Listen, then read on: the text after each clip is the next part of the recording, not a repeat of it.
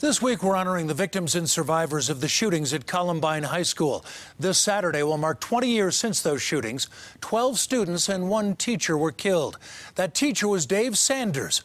Our Rick Salinger talked with Dave's daughter and shows us how she's trying to prevent another tragedy. Connie Sanders is the daughter of a hero. There's no doubt about that.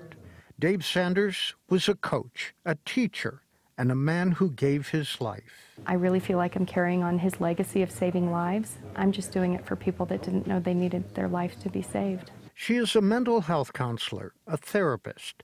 The lessons of Columbine paid forward in hopes of preventing future acts of violence like that of the student gunman. I had a strong curiosity right after Columbine happened. I kept thinking, what happened to those boys? What could have happened to them? What could have stopped them?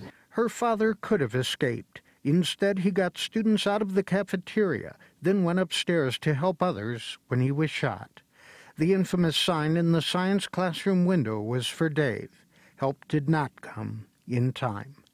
Now his daughter, Connie, has dedicated her career to assisting those in need of help. Focusing on the victims and on hope. What can we learn? How can we stick together? And how can we reduce these types of events? Often she counsels those with violence on their minds. I have had more than one client say, if I had a gun in high school, I would have loved to have done that.